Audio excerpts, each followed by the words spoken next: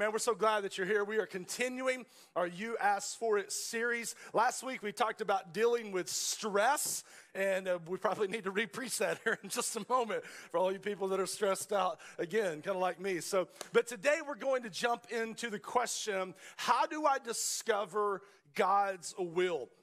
Man, one of the fascinating things about this showing up as one of the most requested topics on the survey is the fact that we are interested in knowing the will of God. Because if we want to be really candid today, a lot of people are not interested in God's will.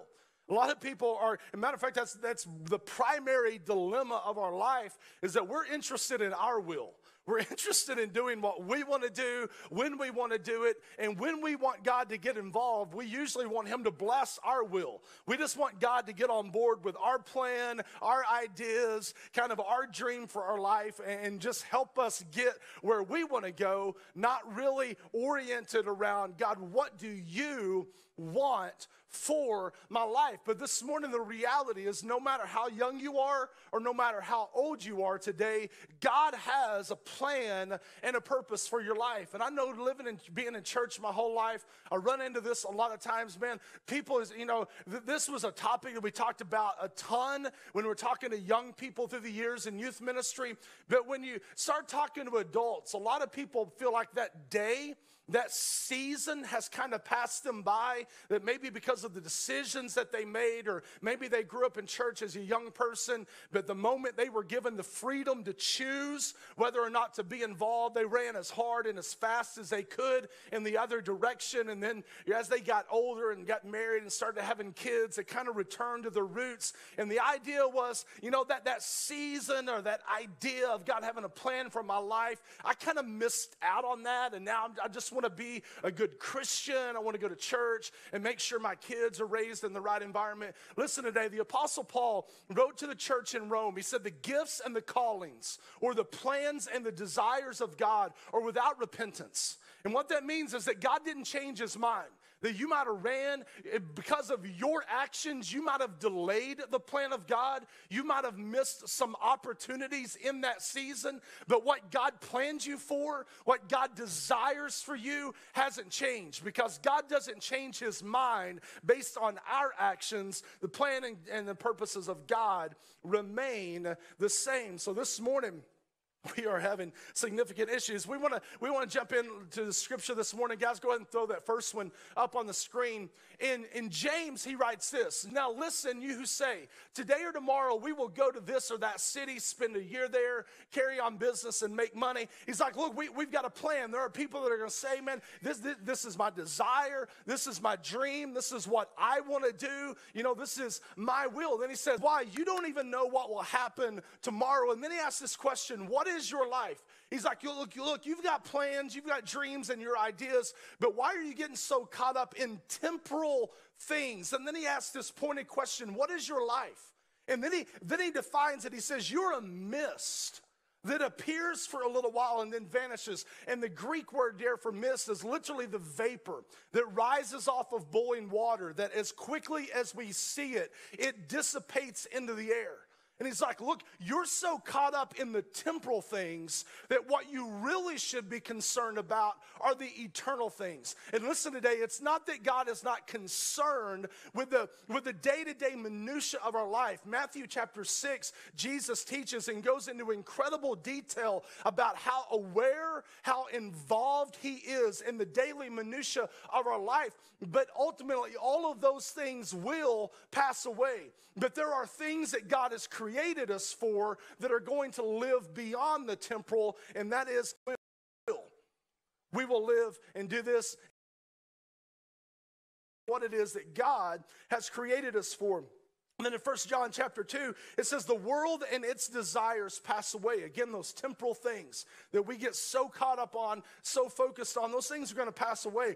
But the man who does the will of the Lord lives forever, or what he does concerning the will of God will live ultimately beyond his immediate life. And I know today, no matter how old you are, whether you're a teenager in high school and you're thinking about the future, or you're not even thinking about the future, or maybe you're just on up in years and managing life and kids and careers and work, we're all dealing with decisions. that if we're a follower of Jesus, more than likely, we want to know what God thinks. We want to know how it is that God is leading us. There's decisions that we're facing. You know, when we were a kid, it was like, you know, am I going to play baseball or football? Am I going to be in cheer or gymnastics? And then as we got on up older in high school, it was like, you know, what college am I going to go to? And when I go to college, or if I go to college, or if I'm able to go to college, you know, what am I going to major in? What's my career track going to be? And then it was like, who am I going to marry? Can I find somebody that will marry me? You know, is there anybody out there for me? And you get married, and it's like, you know, should we have kids now? Should we wait? Or whoops, there it is. You know, what are we going to do now? Or, you know, should we have 1, 3, 5? Or, you know, no. So, you know, just be careful there. And it's like, you know, should we buy? Should we rent? You know, should I take this promotion? It's going to move us to another city. I mean, there are significant decisions that we make through life that will impact the direction of our life, that we need to know what it is that God thinks, what it is, where it is that God is leading us. This morning, there are some bad ways to kind of try to discern the will of God. There's kind of the fleece. You know, if you've been in church, you're kind of familiar with the story of Gideon, who put a fleece before the Lord. And a fleece is just a condition of, like, you know, it's like the middle of August, you know, in Oklahoma. And we're like, God, if it's 75 and raining today, I'm going to invite Bob to church. You know, but if it's not, I'm going to discern that that's your will, that I not invite Bob to church. Or it's like the guy that was driving up to, you know, a Krispy Kreme, let there be a parking spot right in front of the door. And praise God, after the 4th time around the block, there that parking spot was. Hallelujah to the glory of God. And then for some people, there's kind of the flipping point method of, like, you know, God, I get your Bible, and God, I really need to hear from you today. And they just open their Bible and read, and like maybe God's going to speak. And for one guy, it was like, God, I really need to hear your voice. And his Bible falls to Hosea chapter 1, and he reads this. The Lord said to Hosea, go and marry a prostitute and have children of prostitution. He's like, well, let's try that again. So he flips his Bible again, and it turns to Luke. And it says, Jesus told him, go and do likewise.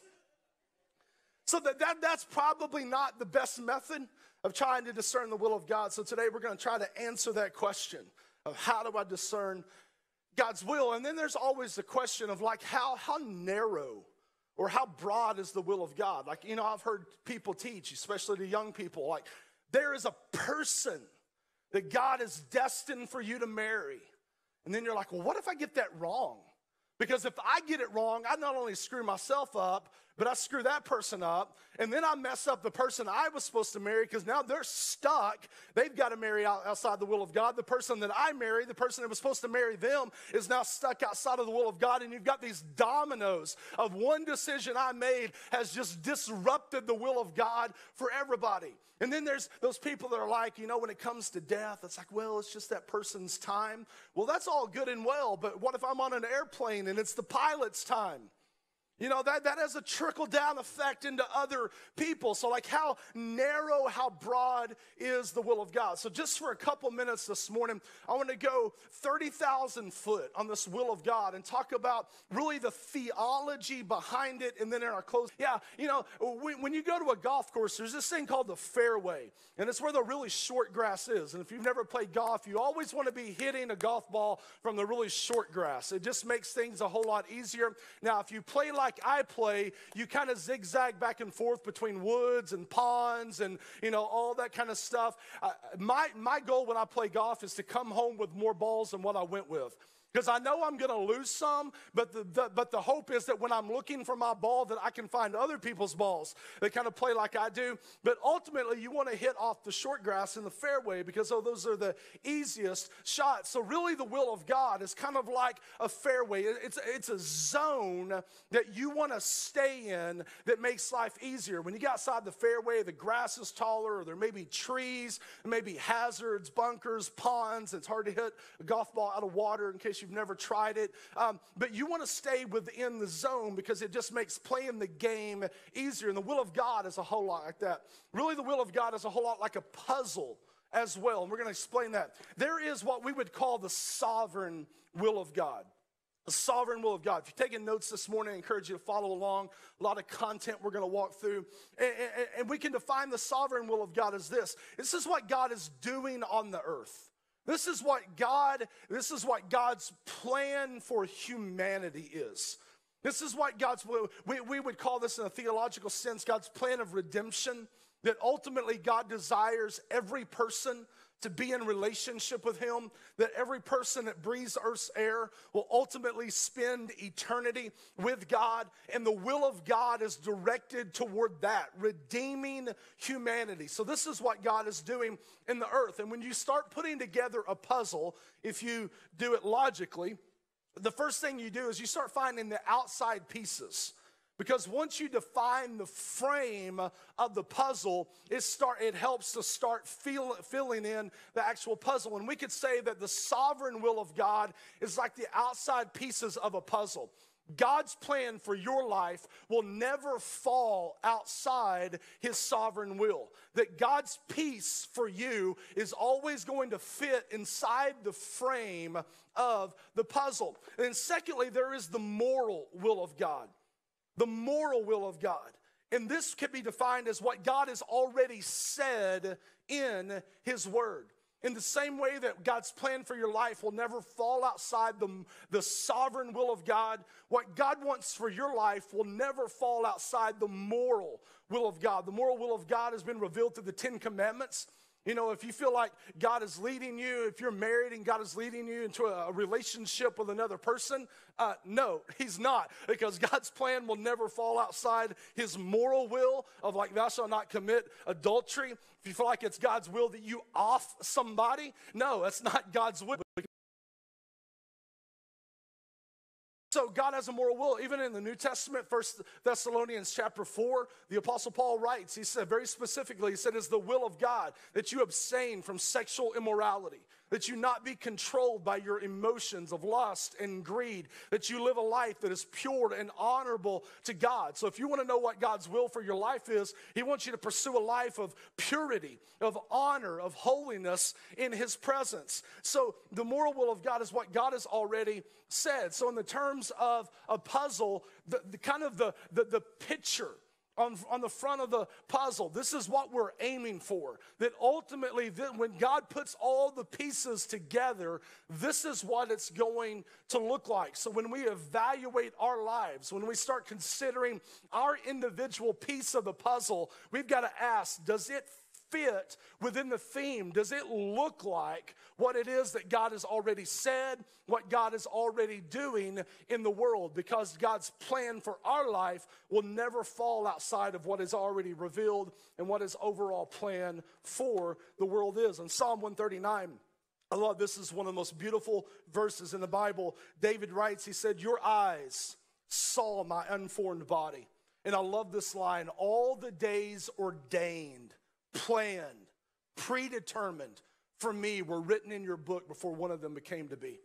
Before you ever breathed earth's air, God had a plan and a purpose for your life. And this is the personal will of God.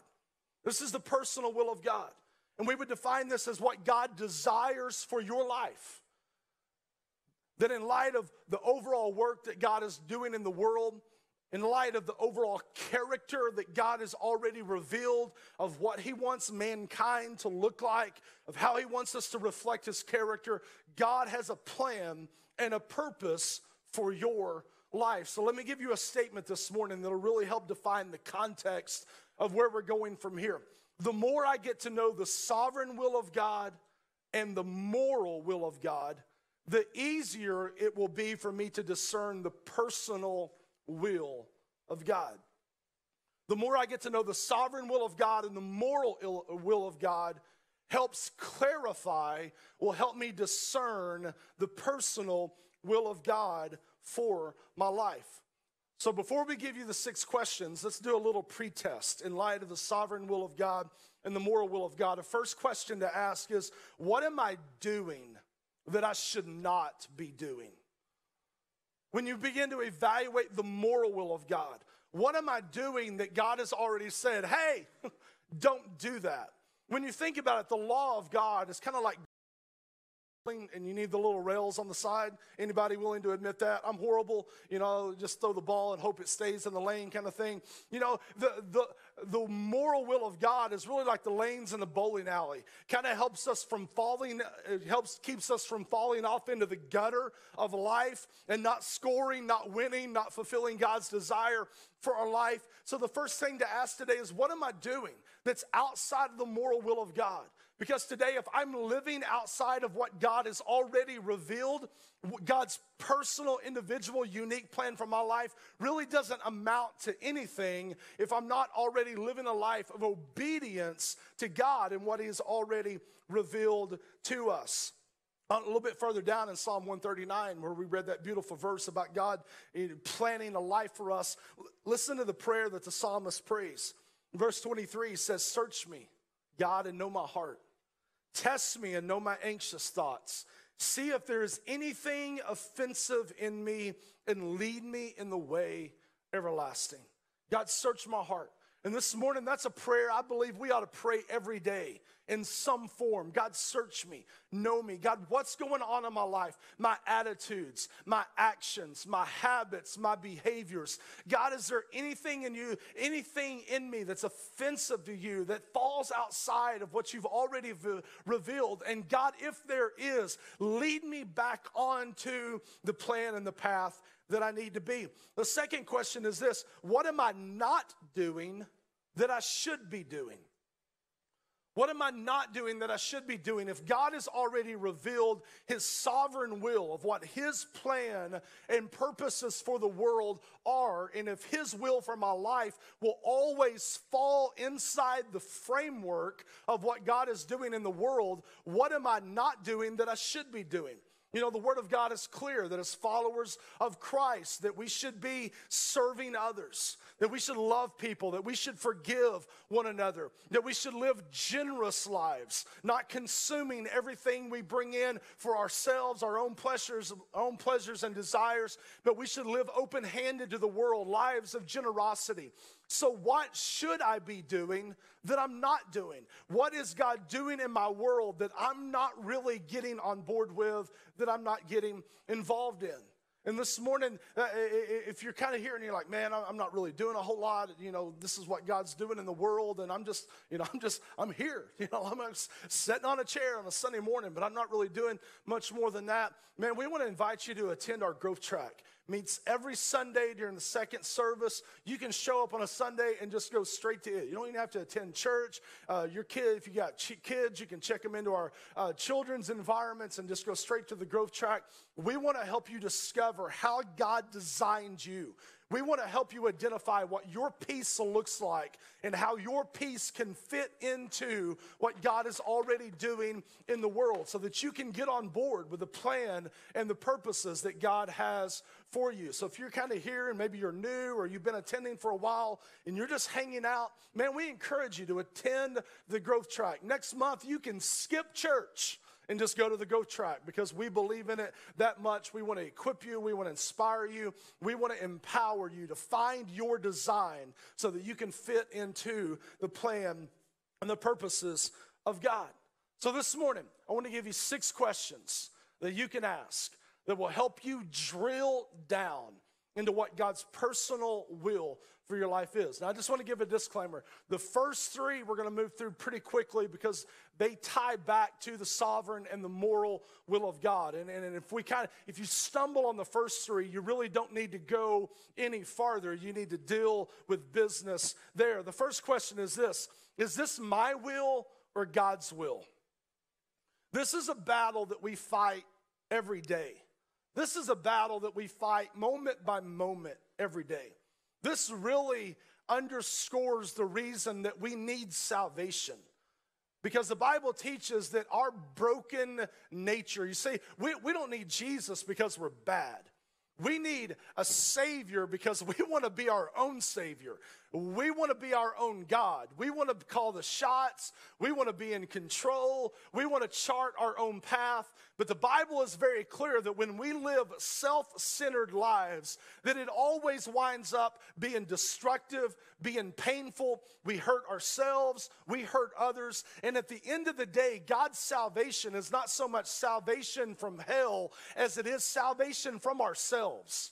Because our primary dilemma is we have a will, and we want to follow our will because we care about one thing. We care about us. We care about our happiness, our pleasure, our comforts, our conveniences. So when it comes to making decisions, really the first filter that we need to run it through is this what I want, or is this what God wants? Because at the end of the day, we're amazing at justifying and rationalizing and twisting things to find some kind of concocted reason that we should do what we want to do. And most of the times, if you're good enough, you can even find a Bible verse. This is what I believe God wants me to do. And you're like, no, you're an idiot. You're totally taking that out of context. You know, we find in Matthew chapter 26, kind of in Jesus' final moments, he's praying in the Garden of Gethsemane, and he prays this beautiful prayer. He says, my Father, if it be possible, let this cup pass from me,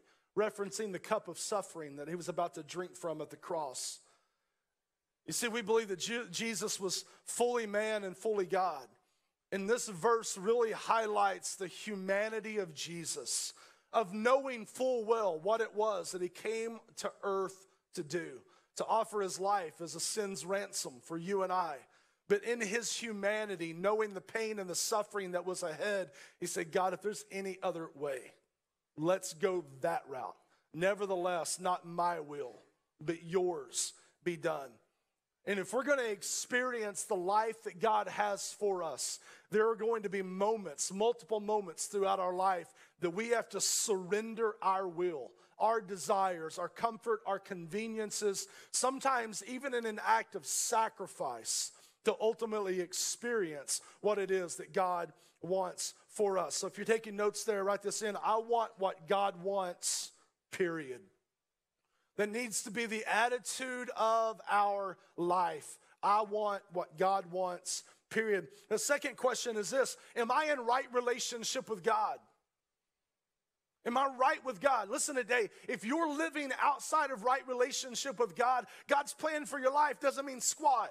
If you're off in the trees, or if you're in the pond or a bunker somewhere, the only thing you need to get concerned with is getting back into the fairway. If you've got a puzzle piece and you're trying to fit it into another puzzle somewhere of what you want to do and who you want to be, you need to get back within the plan that God has for you of living in right relationship with you. Today, what God ultimately desires is that you walk in fellowship, in intimacy, in relationship with him. And outside of that, his plan and his purposes mean nothing. Romans 12:2 says, don't conform any longer to the pattern of this world. Don't commit to living just how you want to live, but be transformed by the renewing of your mind. Then you will be able to test and approve what God's will is, his good, pleasing, and perfect will. And this morning, if you have any questions about God's plan, that verse answers it.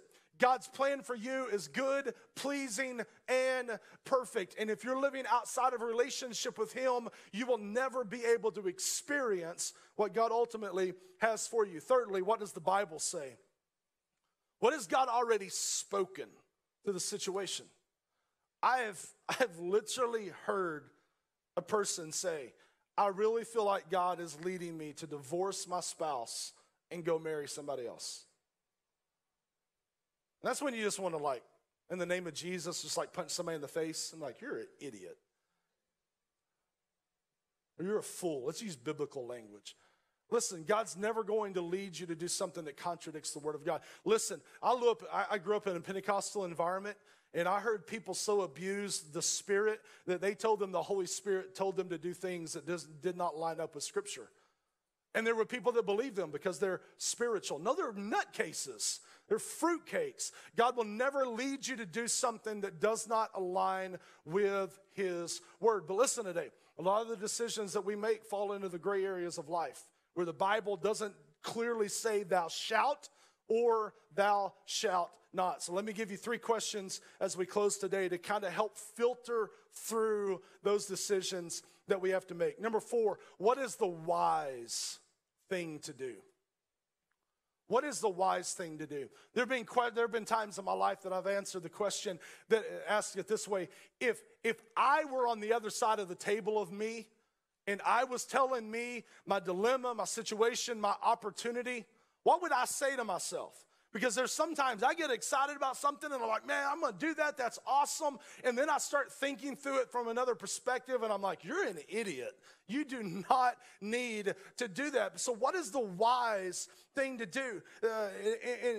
In Ephesians chapter 5, it says, be very careful then how you live, not as unwise, but as wise. Sometimes the Bible doesn't clearly speak to an issue, but we need to consider what is the wise thing to do. And let me give you a question to kind of help drill down even further on this. In light of my past experiences, my current circumstances, and my future hopes and dreams, what is the wise thing to do? You know, there are some of us that in light of where we've come from, there are some things that other people can do that we likely should not. You know, if you've had a problem with addictions in the past, it's not putting myself into that kind of environment where my vulnerability can be exposed. You know, if you've had past experiences, you know, where maybe even with gambling or something, and somebody comes up to you with a hot stock tip, and you're like, man, this is a surefire winner. You need to run. You know, I've had some bad investing experiences in the past, and for some reason I get emails all the time from these stock companies of like, this is a screaming buy, and I'm like, delete. No, we're not going to believe that. Not going to invest money there. But in light of where we've been, sometimes we've got to evaluate what's the wise thing to do. And then in light of our current circumstances, man, sometimes we allow the pressures and the anxieties and the fears of life to cause us to make rash decisions, to make bad decisions. And sometimes we just need to evaluate in light of where I am right now. What is the wise thing? How should I approach this situation? And then in light of my future hopes and dreams, where do I hope to be? What do I aspire to be? What do I want to be as a person, as a husband, as a wife, as a parent? Where do I want to be in my career? Where do I want to be in my faith journey? And is this decision going to lead me closer to the path? And what is the wise thing to do? Number 5. What do the people that know me and love me think? We need to seek wise counsel. It's amazing how often we've all experienced this personally. We've all seen other people that have done this. Somebody gets an idea, a desire, an opportunity, and all the people that know them and love them the most are saying, no! But they can rationalize it and justify it in such a way that you're like, why is all my family against me? Why is everybody trying to keep me from my dreams? It's because they see it from a different perspective. They see that you're about to walk off a cliff and fall to your ruin, and they're like, stop! And you're like, no, I'm about to climb the stairway to heaven, baby. God's leading me by faith. And they're like, no! And most of us have made a dumb decision that everybody else was waving the red flag of stop. And we're like, no, there's no stopping me now, until you ran into a wall and you're like, that was dumb. And then we go, why did y'all let me do that? And everybody's like, you're an idiot. Get out of here. But man, we need to seek godly counsel. Listen to what the writer of Proverbs says. He says, the way of fools seems right to them.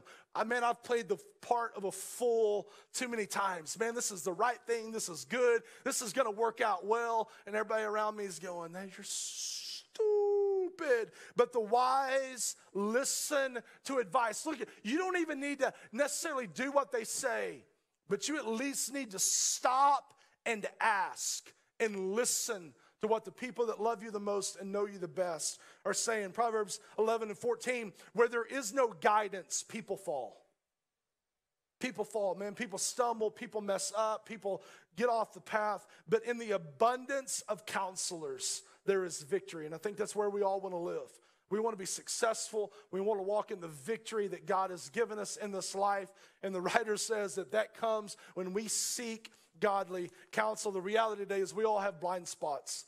There are all areas of our life that we are painfully unaware of. And the value of seeking counsel is other people can see what we cannot see.